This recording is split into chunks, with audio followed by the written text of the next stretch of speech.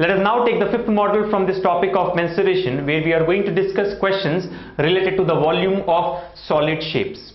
This is a very important concept from mensuration which can be used to solve number of questions from this topic. Let us first have a look at the given question.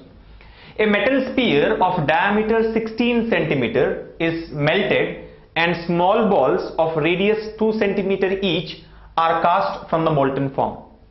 How many such small balls will be formed? So as given here, there is a metal sphere of diameter 16 cm. It is first melted, and from the molten form or from the liquid that we get, we form small balls of radius 2 cm each. So the question is, how many such small balls will be formed in this case? One important point that we need to understand here to solve such questions is that whenever a solid is converted from one form to the other, its volume remains constant. That is, whenever one solid shape is constructed to some other solid shape, or maybe same shape of different size, the various parameters may change, but volume will always remain constant. So the concept here is that volume should always be constant. Whenever conversion of solid takes place, volume is to be taken as constant. That means total initial volume should be equal to total final volume. Initial volume should be equal to the final volume.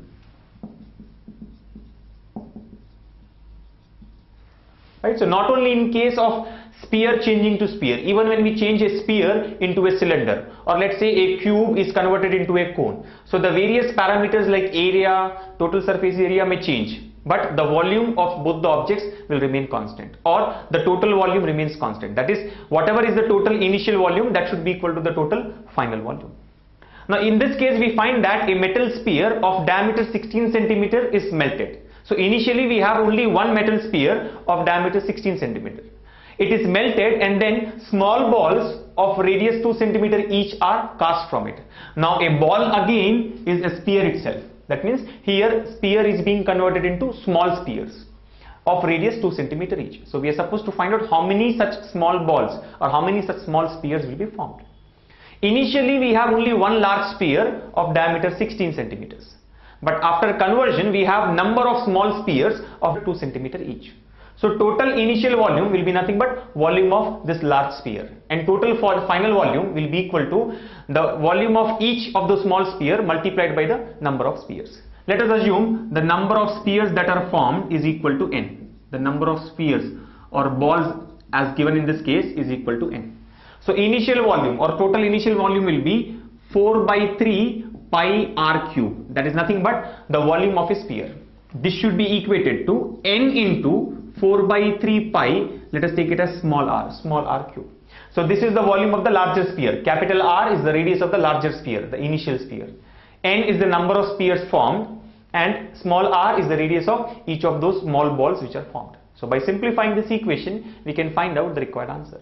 Now we find that 4 by 3 pi and 4 by 3 pi gets cancelled on both the sides. So we have capital R whole cube equals to n into small r whole cube. Capital R is nothing but the radius of large sphere.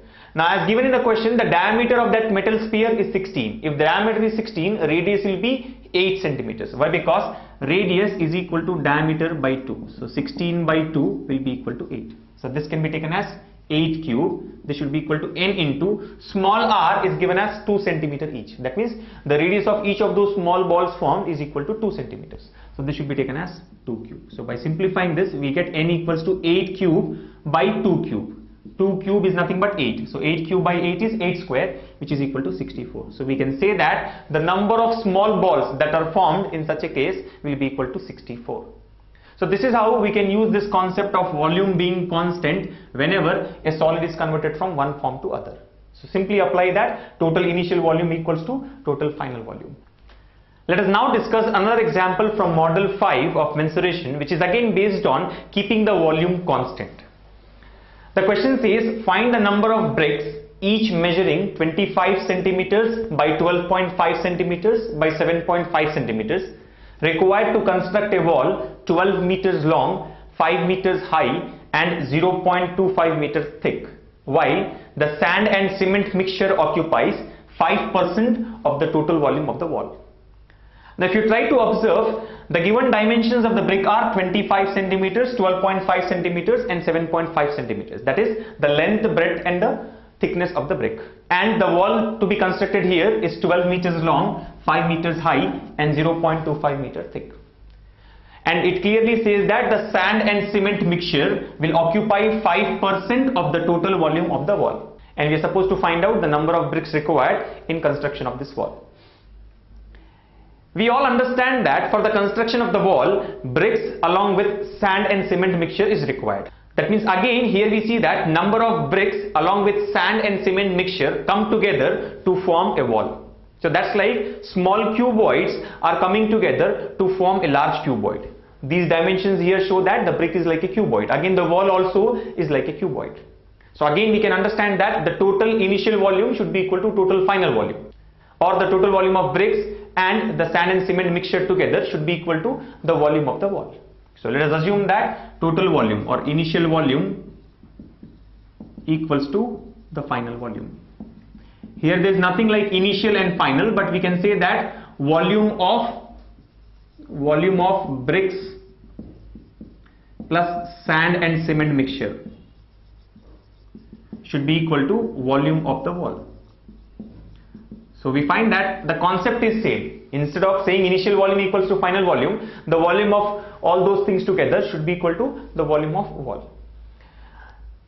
And we know that the sand and cement mixture takes 5% of the wall. Let us assume that the volume of the wall is nothing but 100% of the wall. So volume of bricks plus 5% of the volume of wall should be equal to 100% of the volume of wall. Why? Because sand and cement mixture as given here is 5% of the total volume. Now we can now understand that the volume of all the bricks together, should be equal to 100% minus 5%, 95% of the volume of the wall. 95% of the wall. Right? Or otherwise directly also we can say that the volume of the bricks together should be equal to 95% of the wall. Why? Because 5% of the volume of wall is occupied by sand and cement mixture. Now volume of bricks is nothing but the number of bricks n into the volume of each brick. Volume of each brick as given here is 25 centimeters into 12.5 centimeters into 7.5 centimeters. But the point to be observed here is the dimensions of brick are in centimeters and the dimensions of wall are in meters. So we cannot simply take this in centimeters and this in meters. This has to be converted to meters. So 25 centimeter is nothing but 25 by 100 meter. 12.5 centimeter is 12.5 by 100 meter and 7.5 centimeter is 7.5 by 100 meters. Why? Because 1 meter equals to 100 centimeters. So by dividing all these three by 100 each, we get the values in terms of meters. So this is like 25 by 100 meter, 12.5 by 100 meter and 7.5 by 100 meter. This should be equal to 95% is 95 by 100 into the volume of the wall. Volume of wall will be nothing but length into breadth into height. So that is 12 into 5 into 0.25. All these are in meters, so we need not convert. So now if you observe, both the sides are balanced as meter cube.